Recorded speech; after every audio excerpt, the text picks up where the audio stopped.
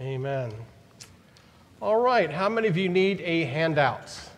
You need the handout, okay? Keep your hands up, and they will get to you with that. If you do have your handout ready, go with me to Matthew chapter 6, if you would. Matthew chapter 6.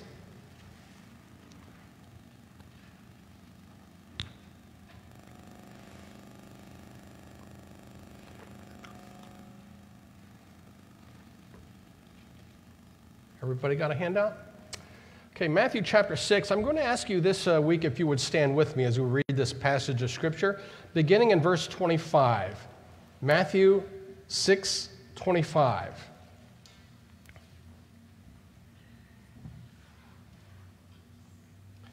And it says this, Therefore this is the Lord speaking, of course, therefore I say unto you, take no thought for your life, what you shall eat, or what you shall drink, nor yet for your body what you shall put on.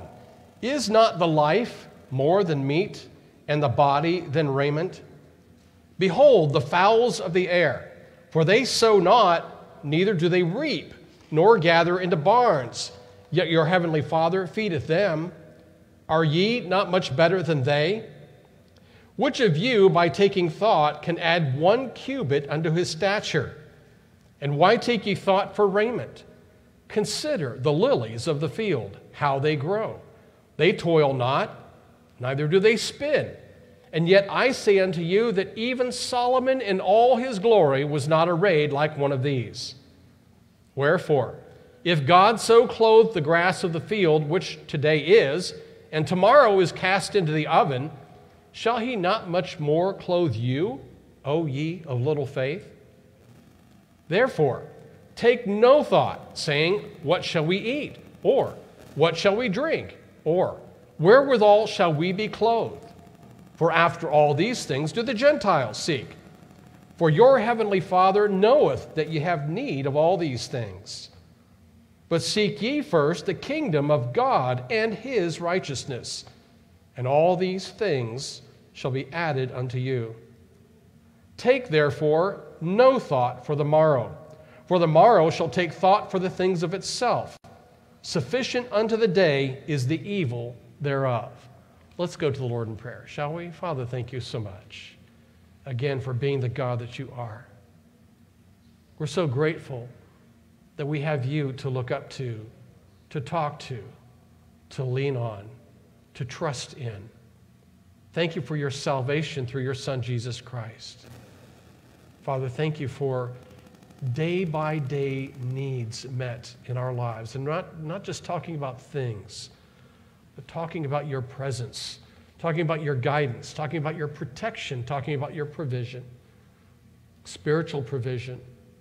Father, thank you for the things you not only give to us, but the things you keep from us, things that we don't need, things that will harm us, things that we don't often see and rarely even acknowledge.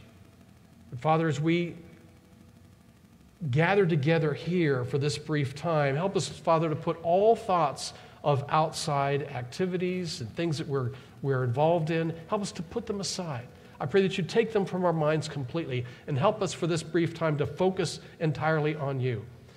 May your Holy Spirit have free reign in our thoughts and our mind, that your word would penetrate our very soul and have the impact on each of us that would glorify you and also work to our benefit. For we ask all this in Jesus' name, for his sake, and with thanksgiving. Amen. All right, go ahead and please be seated. You probably noticed on your handout it's very brief today. There's only 3 blanks to fill in, 3 points.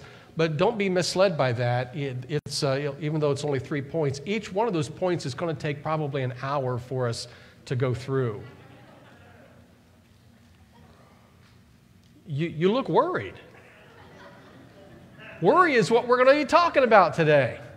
Last week we talked about, we're in a series called You Win Some, You Lose Some, right? Last week we talked about how to win peace. Today we're talking about how to lose worry. It's kind of the opposite of what we talked about last week. If you remember the verse in Philippians chapter 4, verse 6, it says, be anxious for nothing, right? So we kind of covered some of this last week. But I want to approach it from a different angle today. How to stop worrying. How do you do that? You know, we worry a lot about stuff. We really do. I heard about this man who went to a psychiatrist. He laid on the couch, and the psychiatrist said, well, tell me what's bothering you. The guy says, well, I just had these weird sensations that sometimes I think I'm a teepee, and sometimes I feel like I'm a wigwam. The psychiatrist looked at him and said, I think your problem is you're too tense.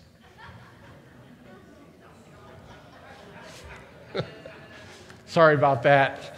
I'll work on them. But we do have a tendency to worry a lot. And point number one, let's get right into it. Don't worry about it. Don't worry about it.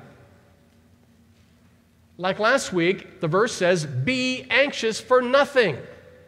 Be careful for nothing. Depending on what version you're looking at, it's worded different ways, but it means exactly the same things. Paul is saying to the people at Philippi, and of course the letter was copied and passed around to other churches and was read in all the churches at that time. He was saying the same thing to all believers everywhere at all times, including now. And he's basically saying the same thing I just said. Don't worry about it. Just don't do it. You know, we worry about stuff.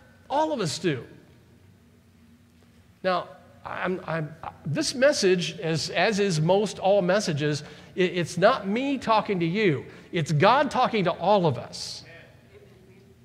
I say this because this message applies just as much to me as it does to anybody in this room.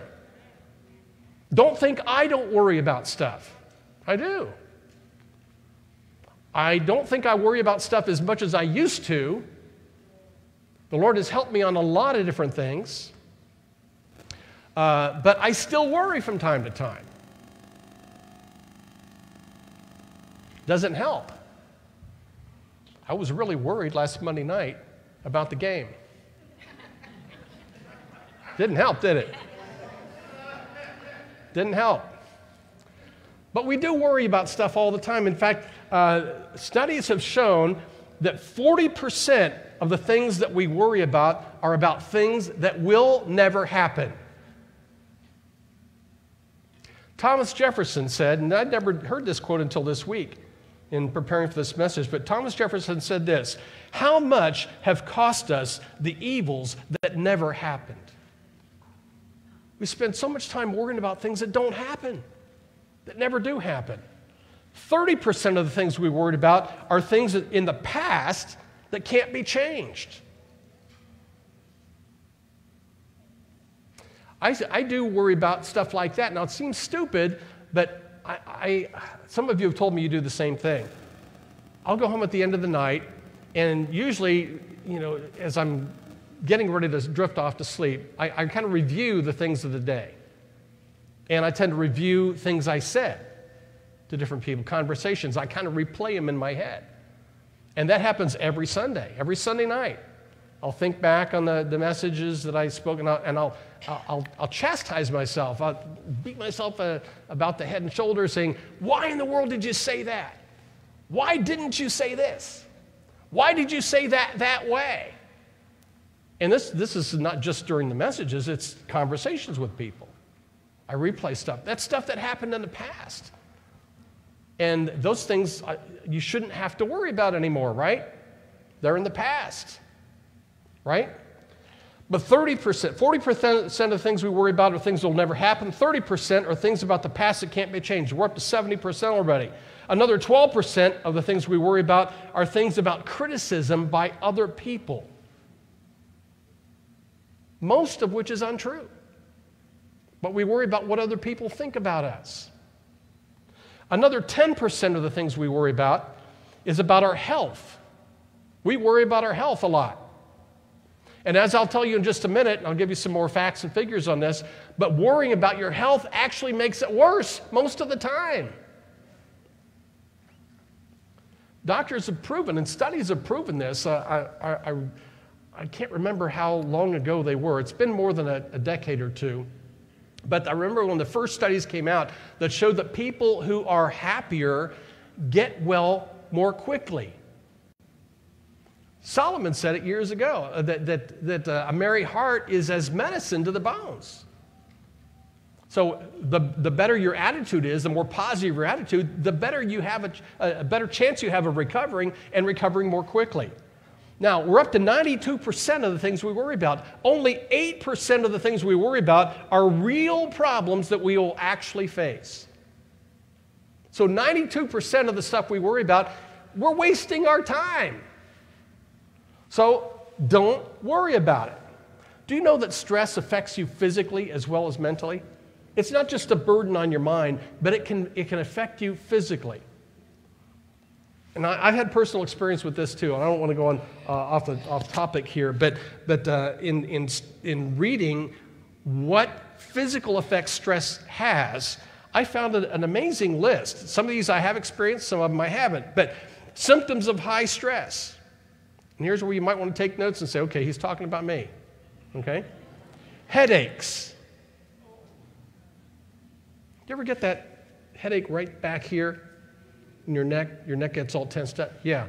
That's what I was feeling last Monday, right about halftime. Okay? Yeah. Headaches. How about moodiness and irritability? Often caused by stress. High blood pressure, you already knew that. Acid reflux, caused by stress. Muscle pain, especially in the neck or the back, the lower back especially. Overeating, caused by stress. Teeth grinding and jaw pain as a result of grinding your teeth, right? Insomnia, that is, you're not able to sleep at night. Or the opposite, you're sleeping too much. Those are often caused by stress. How about negative thoughts and depression? You already knew that too, caused by stress. Panic attacks, caused by stress. Some of you have experienced panic attacks. I used to experience panic attacks back when I was in my 30s. And I didn't know until then that it was caused by stress. And I didn't realize how much stress I was under at the time until I started having those. You know, you don't have to deal with those. I haven't had any in almost 35 years now. You can get rid of those. There are ways to do that. Also, it gets worse. Stress can cause diseases such as digestive issues, including irritable bowel syndrome, spastic colon, alopecia, which is hair loss.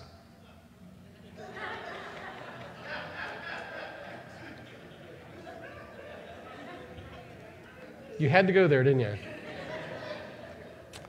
Skin rashes like dermatitis and shingles. Now, hair loss can be not just what you're thinking of, but years ago, and let me just throw this in here because I think some of you have experienced this too. Years ago, I was under such stress that patches on my face just stopped growing beards. Just patches. Just stopped. Didn't have to shave in this part here or this part here. Jesus was under such stress in the Garden of Gethsemane that his blood pressure went so high it actually burst the capillaries in his head and the blood oozed forth. Dr. Luke, who was a physician, wrote about this. Stress can also exacerbate things like heart problems, diabetes, arthritis, and asthma.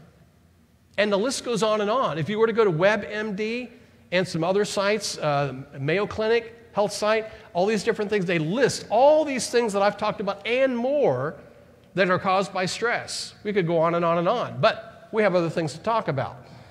And I'm not a doctor, I'm not here to diagnose anybody, but these are things that can be caused by stress and anxiety and worry. Things that the Lord says, let it go. Let it go, just stop. Remember I quoted Frozen last week. It's very true. A man named Arthur Summers Roche said this: anxiety is a thin stream of fear trickling through the mind. If encouraged, it cuts a channel into which all other thoughts are drained. So why do that to ourselves? Just stop it, right? I have an instructional video that I think you might learn a lot from and enjoy. Watch. Dr. Switzer? Yes, come in. I'm just washing my hands. I'm Catherine Bigman. Janet Carlisle referred me. Oh, yes. Still being buried alive in a box. Yes, that's me. Should I lay down? Oh, no. We don't do that anymore. Just have a seat. And let me tell you a bit about our billing. I charge $5 for the first 5 minutes, and then absolutely nothing after that. How does that sound? That sounds great. Too good to be true, as a matter of fact. Well, I can almost guarantee you that our session won't last the full 5 minutes. Now, we don't do any insurance billing, so you would either have to pay in cash or by check. Wow, okay. And I don't make change. All right. And go. Go. Well, What? tell me about the problem that you wish to address. Oh, okay. Well, I have this fear of being buried alive in a box. I start thinking about being buried alive and I begin to panic. Has anyone ever tried to bury you alive in a box? No, but truly thinking about it does make my life horrible. I mean, I can't go through tunnels or be in an elevator or in a house, anything boxy. So what you're saying is you're claustrophobic. Yes, that's it. All right, well, let's go, Catherine. I'm going to say 2 words to you right now. I want you to listen to them very, very carefully. Then I want you to take them out of the office with you and incorporate them into your life. Well, shall I write them down? Well, if it makes you comfortable, it's just 2 words. We find most people can remember them. Okay. You ready? Yes. Okay, here there. Stop it!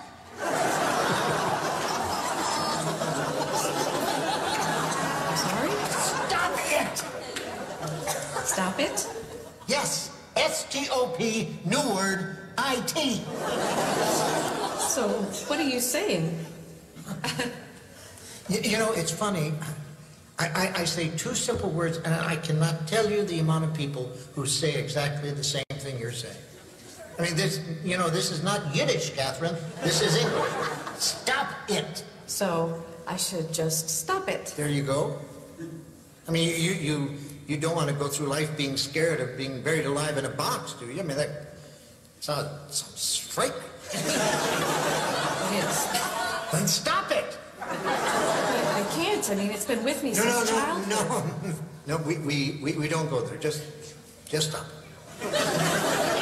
So I should just stop being afraid of being buried alive in a box. You got it. Good girl. Well, it's only been 3 minutes, so that will be $3. Actually, I only have a 5, so. Well, I don't make change. Then I guess I'll take the full 5 minutes. Fine. All right. Well, what other problems would you like to address? I'm bulimic. I stick my fingers down my throat. Stop it!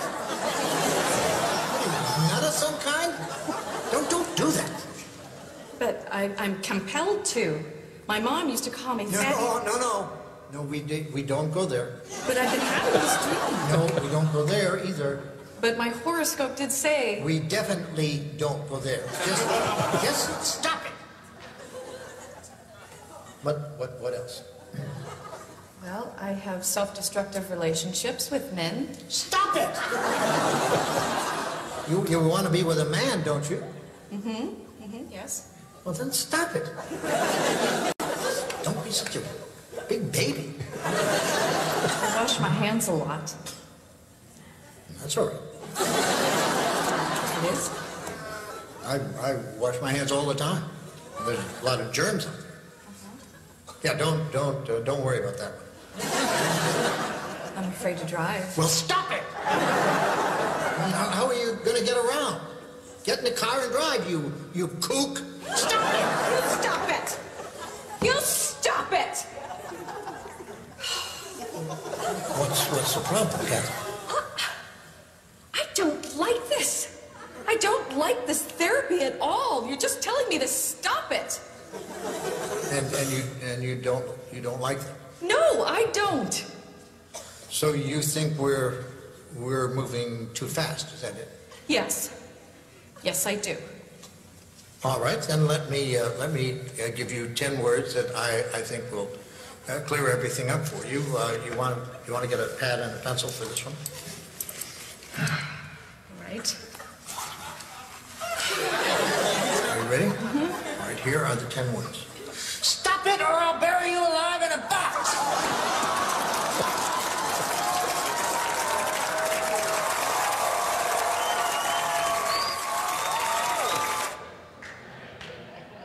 Well, that's some good counseling right there.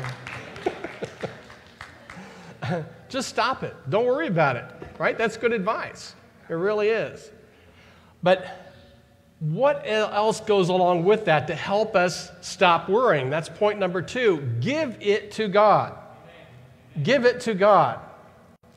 You know, in Matthew chapter 11, verses 28 through 30, and I forgot to put this on the outline, by the way, but in Matthew chapter 11, verses 28 through 30, it says, "Come unto me, all ye that labor and are heavy laden, and I will give you rest." This is Jesus talking.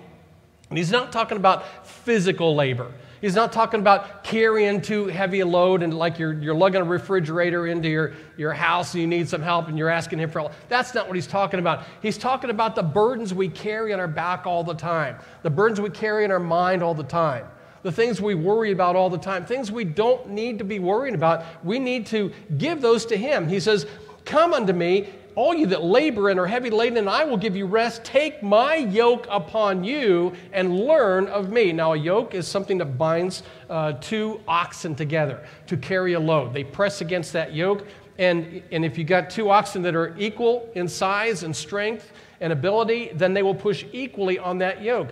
And he's saying, "Take my yoke upon you and learn of me." Learning is a process. It's not an event. It's not something that's going to instantly happen, right?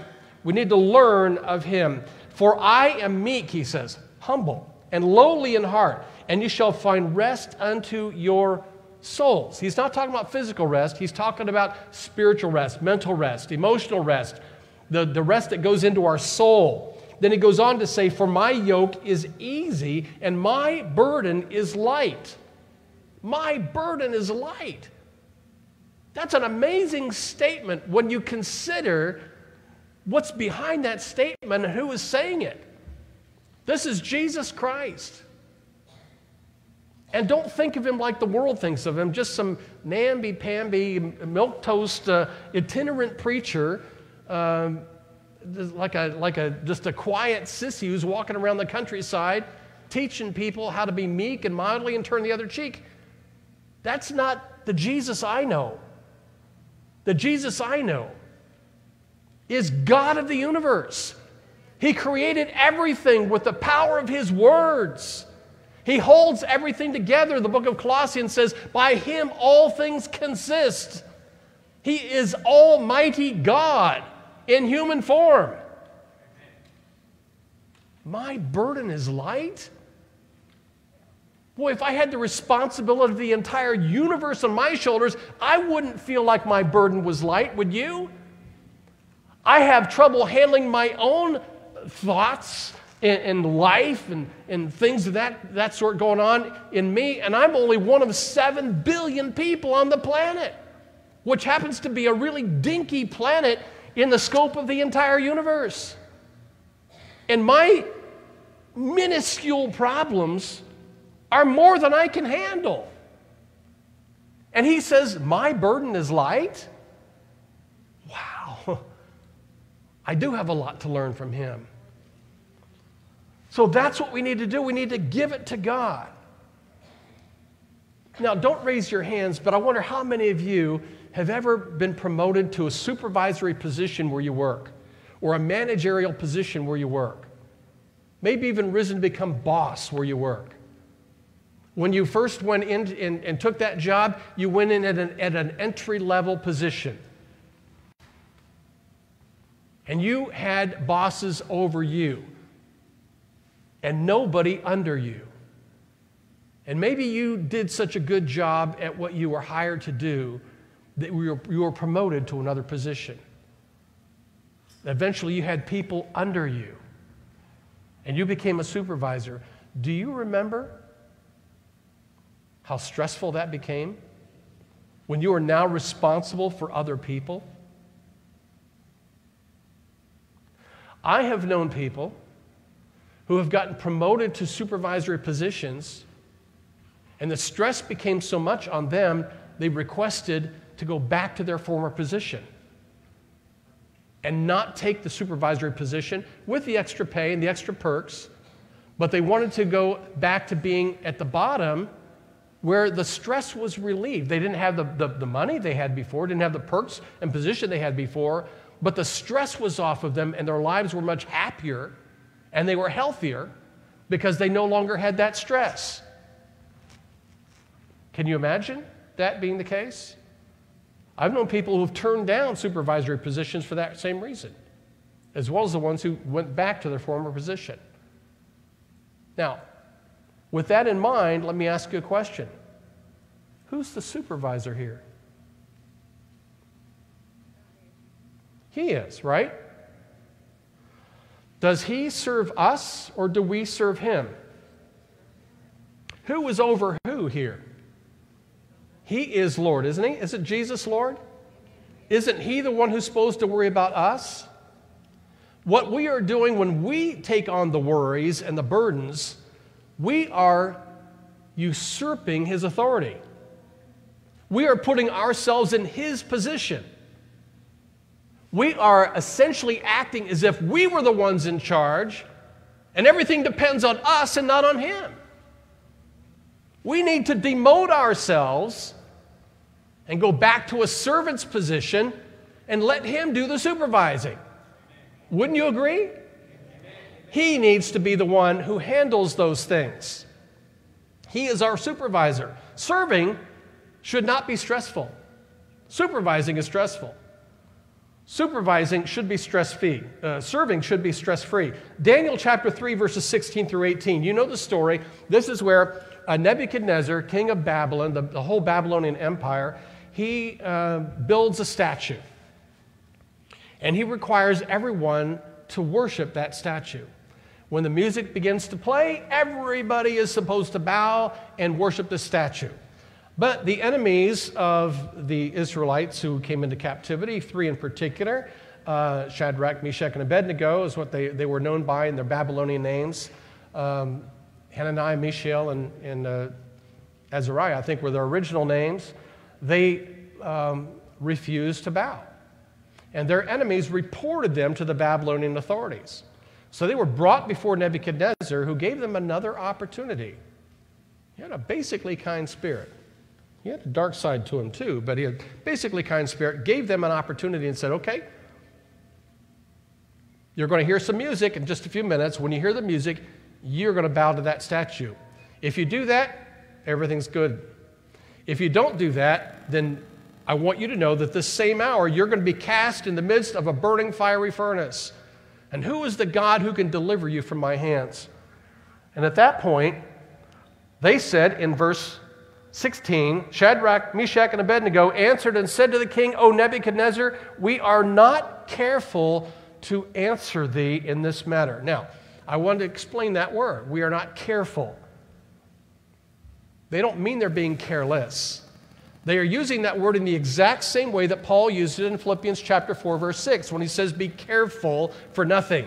He said, they are saying, we're not full of care about this. We're not worried about this. We're not anxious about this. We're not stressed in answering you about this matter. They said, if it be so, our God whom we serve is able to deliver us from the burning fiery furnace, and he will deliver us out of thine hand, O king. But if not, that is, if God allows us to die right here, right now, be it known unto thee, O king, that we will not serve thy gods, nor worship the golden image which thou hast set up.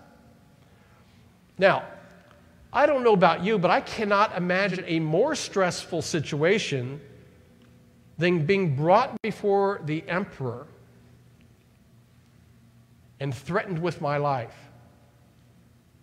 If you recant your faith, essentially is what he's saying to them. If you will bow to my statue and worship my gods, then you will live. If you do not do that, you will die. What's your decision? What's your final answer? And they weren't worried at all. They said, we're not stressed. We're not worried. We are not full of care in answering you about this matter. King, we're not going to do it. We're just not going to do it. We're going to serve our God to the death. If that death happens today, if it happens 20 years from now, it doesn't matter to us. Either way, God is glorified. We are not going to do it.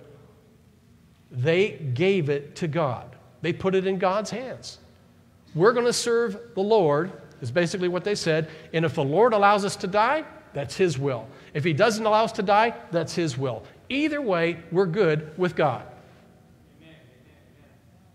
In Luke chapter 10, verses 38 through 42. Now it came to pass as they went, that's the Lord and his disciples, that he entered into a certain village, and a certain woman named Martha received him into her house. And she had a sister named Mary, which also sat at Jesus' feet and heard his word.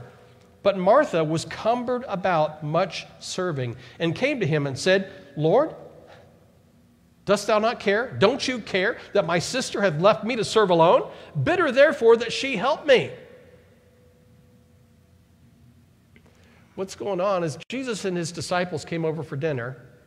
How many disciples did Jesus have? 12. And then him, that's 13, right? Now, if 13 people came over to your house for dinner, and remember, there was no texting, there was no cell phone, they couldn't call in advance and say, hey, we're coming over for dinner tonight. They just showed up. And she's got to make dinner for herself, her sister, her brother Lazarus, and 13 guests. Remember, there's no refrigerator. They have to go to the market and get all the stuff right away, right? Now, would you be stressed? Man, I think most of you would be stressed if one person came over and you hadn't had a chance to clean the house thoroughly, right? Right? 13 people for dinner. No chance to prepare. Sure, she was stressed. She was going all around the house. She's trying to dust and clean the bathroom and fix the kitchen up and make sure that the brown and served rolls came out of the oven at the same time the mashed potatoes and gravy did. You know how that works? You know? And doing all this stuff. And Mary is just sitting in the living room on the floor at Jesus' feet listening to him talk. And as this is going on, she's getting madder and madder and madder. And finally she goes in and says, Jesus, don't you care that I'm doing all this work and she's just sitting here? Make her do something. You know what she's really saying? She's saying, Jesus, why don't you make her worry as much as I'm worrying? Why don't you make her stress as much as I'm stressing? Why do I have to be the only one worried here? Now, have you ever been surrounded by other people who are upset with you sometimes when you don't worry about stuff as much as they do? And they want you to worry like they do? Yeah.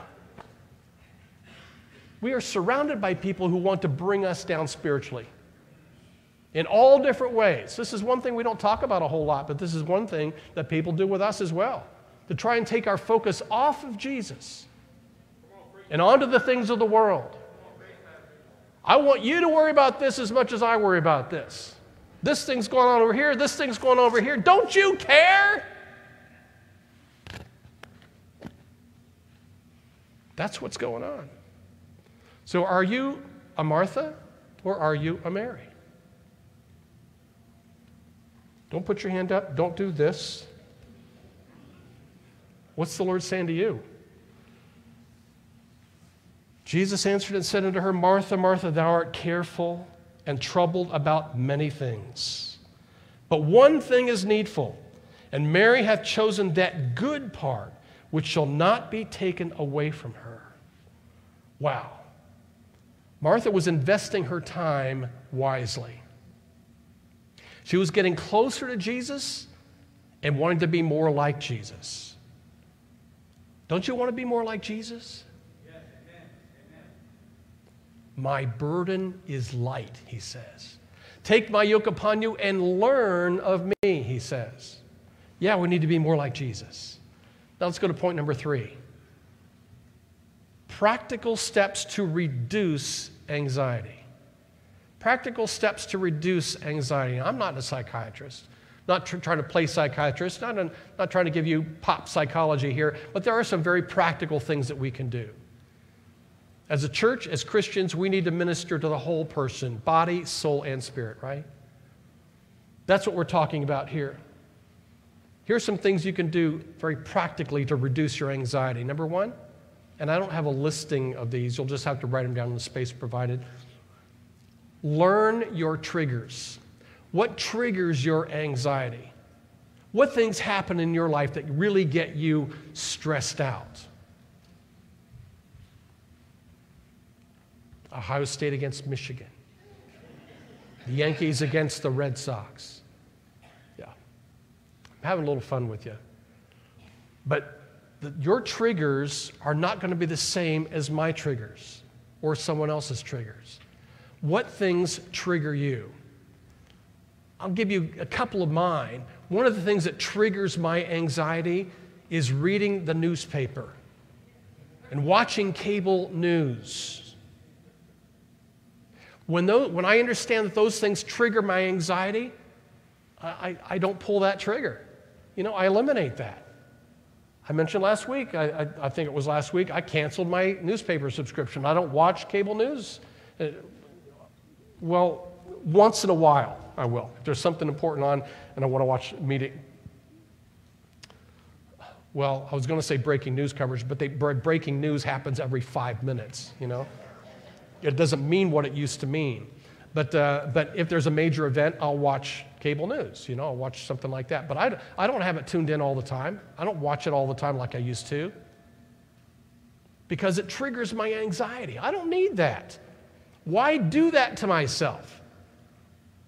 There are other things that trigger anxiety in me. I'm not going to go into all that stuff. It's not my life story today. But you have triggers. I have triggers. We all have triggers. All God's children got triggers, right? And so we need to understand what those are, identify them, and try to avoid them if possible. 2, we need to learn to say no. Learn to say no. Don't try to please everyone. Don't overschedule yourself. Years and years ago, many, many years ago, I had a friend who confronted me on this because I was trying to just please everybody and do everything everybody said, and it was really, really stressing me out. I didn't realize how much. And the other problem was that I was promising this person that, I was promising this person that, promising this person that, and I was letting a lot of people down because I couldn't possibly keep every commitment that I had, that I was making. And still sometimes I maybe double book myself in something. I'll make an appointment here, make an appointment there, and there's the same appointment. So now I just let Tammy handle that. Let her schedule me because she keeps track of that. Reduces stress a whole lot. But learn to say no. If you're overscheduled, if you're overstressed, and you can't do all the things you'd like to do, we need to learn to prioritize and say no to some things. Years ago, I went to a conference on stress, how to reduce stress. It was actually provided by my employer. I went to another town and went in this one-day conference. And one of the best things that they taught me was to list all the things that you need to do for that day and prioritize them. 1, 2, 3, 4, 5, 6, 7, 8, 9, 10. And don't try to do all the things on your list, because every one of us has more stuff to do every day than we can possibly do. There are only so many hours in a day. And they said, okay, if you just get the top 3 things done on your list, you've done good. And then just start over with another list the next day. Take number 4, move that up to number 1, or something else may crop up and go ahead of this. And then the question came up, well, what if my boss, because this was a work-related seminar, what if my boss gives me something else to do when I've already got this priority list? They said, well, go to your boss and say, okay, these are the things that I have to do. These are things that you've already given me to do. Where do you want this new task to go in the priority list? Let them prioritize it. You want this ahead of this, or can I put this on the back burner? And then just do what you can do. Boy, that made a huge difference. Huge difference. So learn to say no. Third, learn to live one day at a time. Matthew 6:34, we read it just a little while ago in our opening text. Take, therefore, just a little bit of thought for the morrow. Some thought for the morrow.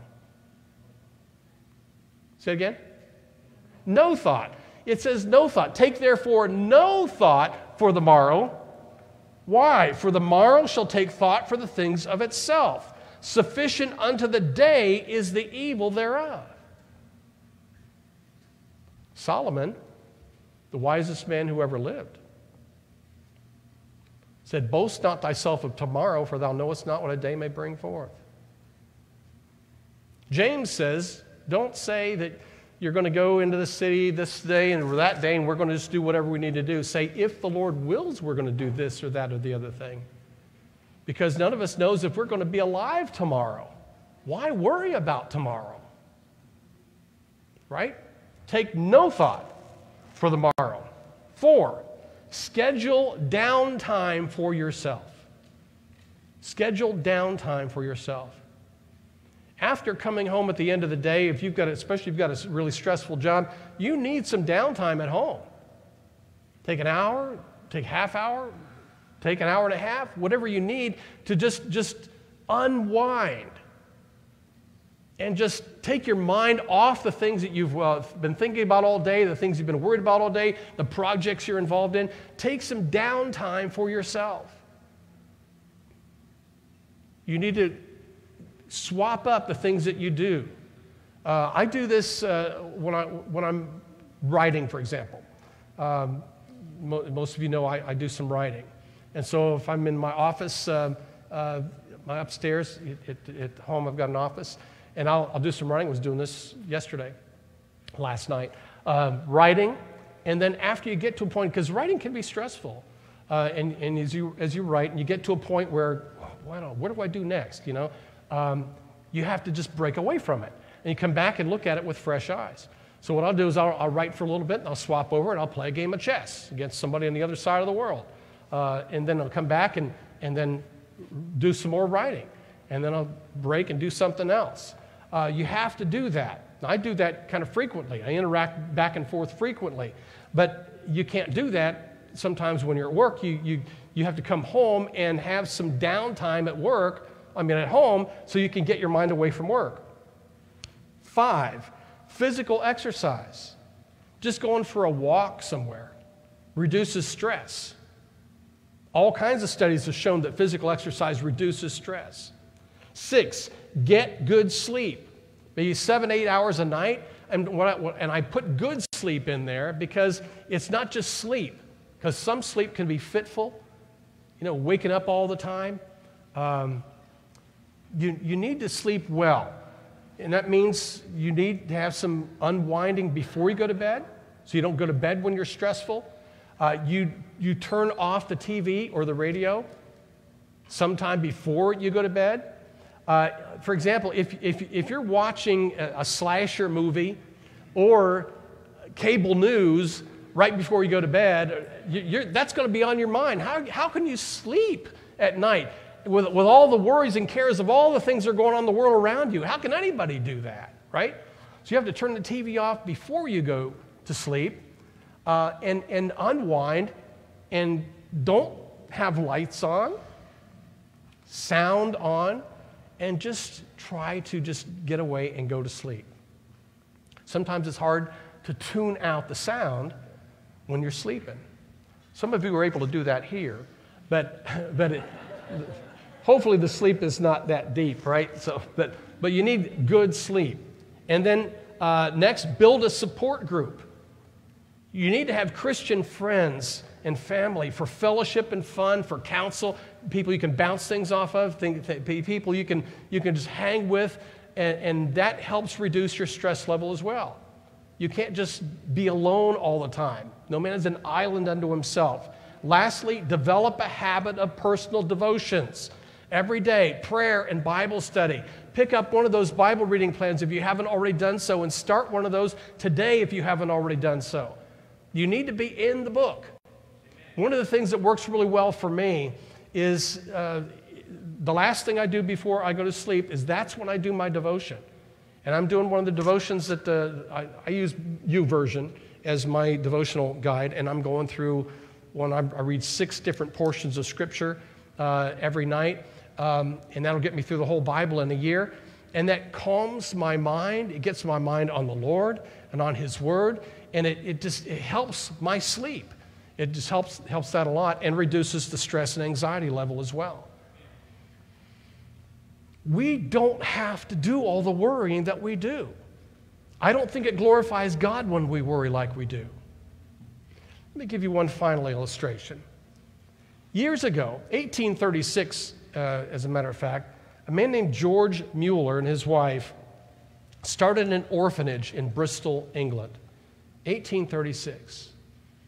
They started, he felt like he was led to minister to orphans there in Bristol. They started an orphanage. They also built a home, and in their home was large enough to bring in 20 girls, orphan girls. And then he built this home as well to bring other orphans in, the boys. And then he ended up building other homes as well. I believe six of them at one time they were building. And what was interesting about George Mueller, and if you haven't read his biography, I encourage you to do so, he did not believe in asking anybody for money. Never. He never let it be known that he needed money for these orphanages, either to build them or to run them. And if I'm not mistaken, it took, remember it's 1836, 200,000 pounds, the money, to build these orphanages, and he did it all by faith, all of it. Let me just read you part of the entry from his Wikipedia biography. Mueller never made requests for financial support, nor did he go into debt, even though these homes cost a lot of money to build. Many times he received unsolicited food donations only hours before they were needed to feed the children, further strengthening his faith in God. Mueller was in constant prayer that God touched the hearts of donors to make provisions for the orphans. In other words, he didn't go to people and ask for money. He went to God and asked for money and for him to provide it through people. For example, on one well-documented occasion, thanks was given for breakfast when all the children were sitting at the table, even though there was nothing to eat in the house. As they finished praying, the baker knocked on the door with sufficient fresh bread to feed everyone, and the milkman gave them plenty of fresh milk because his cart broke down in front of the orphanage. In his autobiographical entry for February 12, 1842, 6 years after he built this place, he wrote, "A brother in the Lord came to me this morning, and after a few minutes of conversation gave me 2,000 pounds for furnishing the new orphan house. Now I am able to meet all of the expenses. In all probability, I will even have several hundred pounds more than I need. The Lord not only gives as much as it is absolutely necessary for His work, but He gives abundantly. This blessing filled me with inexplicable delight. He had given me the full answer to my thousands of prayers during the past 1,195 days." And this is a quote from George Mueller. "The beginning of anxiety is the end of faith, and the beginning of true faith is the end of anxiety." What are you worried about? God's in control. Do you believe that? Don't just say it. Do you really believe that God is in control? If we do, Don't worry about it. Stop it. Or I'll bury you alive in a box. Let's stand with our heads bowed and our eyes closed. I want to give you an opportunity to respond to what you've heard here today. I don't know what the Lord's talking to you about. I have no idea. The Lord speaks to each of us in different ways. But if He's talking to you about not worrying, just come up here and give it to God. Take all your worries, bring them with you, put them right here on the altar, and give them to God. And when you get up and walk away, leave them there. What is it you're worried about? If you're worried about whether you're going to be in heaven, that's something you don't need to worry about either. You can come and bring that to God. Give your sin, your soul, to God. Put it on the altar. Trust Him for salvation. He has made a plan of forgiveness, of redemption for you, because He wants to take care of your sin and your soul.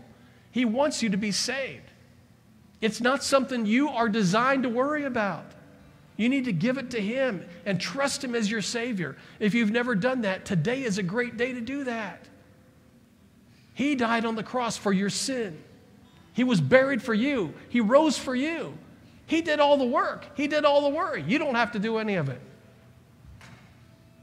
Father, may your will be done in each of our lives.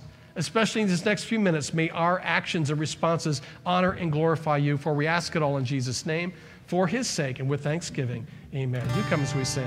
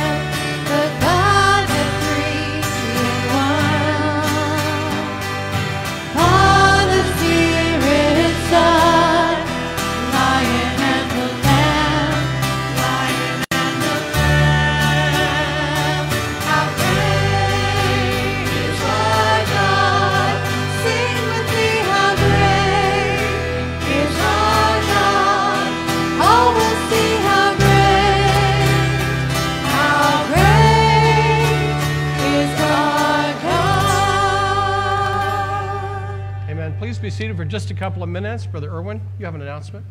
Yep. For the Daniel Plan, The Biggest Loser, we're going to do our weigh-in right in the kitchen. So if you haven't seen me yet for the weigh-in, it's going to be right in the kitchen. Start over on that because your mic wasn't on at the beginning. Sorry. For those who are participating in the Daniel Plan, The Biggest Loser, we're going to do our weigh-in in the kitchen. So Is it appropriate.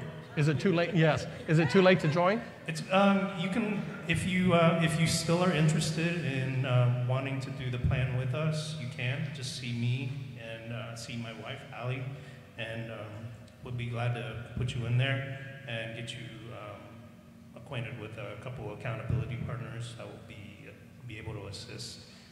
The only thing is though, you're going to be a week behind because they've already started a week ago. But we can fit you right in. Absolutely. All right. I encourage you to take part in that.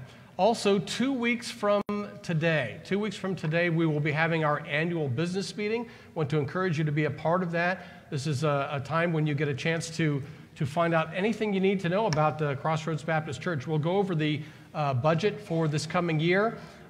That's always a major focus of the business meeting. We're going to be presenting that to you and asking your approval on that. We will also be presenting a slate of officers to you and asking your approval on that. And it's also a time when you can ask any question you like about anything.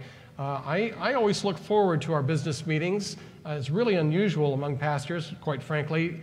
A lot of pastors dread business meetings because sometimes they can cause problems. But ours never do. Our folks have always been in unanimous agreement on our business meetings. We have a wonderful spirit, and we encourage you to ask any question about anything because nothing is hidden. Everything is put right on the table. And if we don't share information that you want to know, ask us and we'll talk about it. Okay, so that's 2 weeks from today. I want to encourage you to be a part of that. Also tonight at 6 o'clock, we will have 20/20/20, so plan to come back for that as well. Let's go to the Lord in prayer and ask his blessing for I'm sorry? Deacons meeting tonight. Thank you. Thank you. Deacons meeting tonight at 5:15? 5:15 tonight. Deacons meeting 5:15 tonight. And we'll be going over the budget tonight as well. Thank you for reminding me of that. Can you come up and close us in prayer?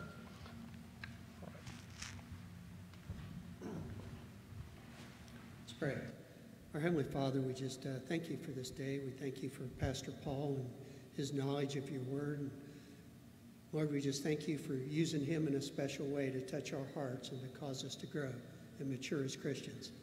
Father, we just thank you for each person that's in their place here today, and we ask you to protect us as we go on the highways. They're a little slippery, and Lord, we just ask you to bring us back safely at the next appointed time. We'll give you the praise and honor and glory in Jesus' name. Amen. Amen. Thank you.